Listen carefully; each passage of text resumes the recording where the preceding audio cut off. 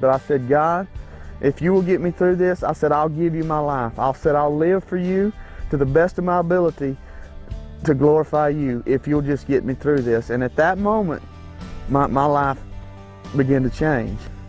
And so, you know, the healing began. With Riley's death, the one thing that I really, really want people to understand is that there's nothing without being saved. There's nothing without Jesus in your life. There's going to be a lot of sad days ahead, but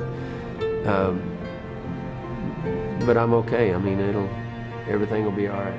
All I know is God's not good just once in a while. He's good all the time. You know, in your bad times, if you're still out there and your heart's beating, and that means God's not through with you yet. I'm good with where the Lord's leading me and where He's taking my family, and that He's still working.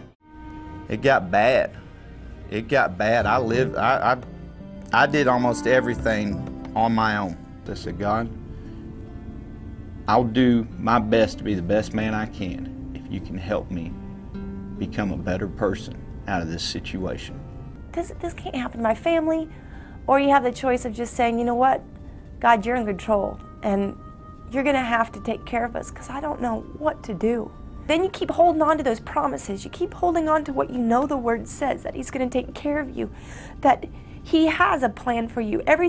He's a sovereign God, and He knows everything is perfect in His timing and in His way. And so you just keep standing on that. He has just been so faithful to us and our family. I mean, to know that God has a plan and to be happy, you know, when we're doing His will, because I've tried doing my will and it constantly backfired.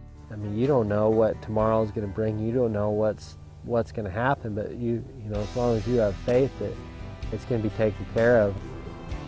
Those trials and those challenges are the things that build a strong character that are going to help you to make it through the next, you know, hurdle or the next obstacle.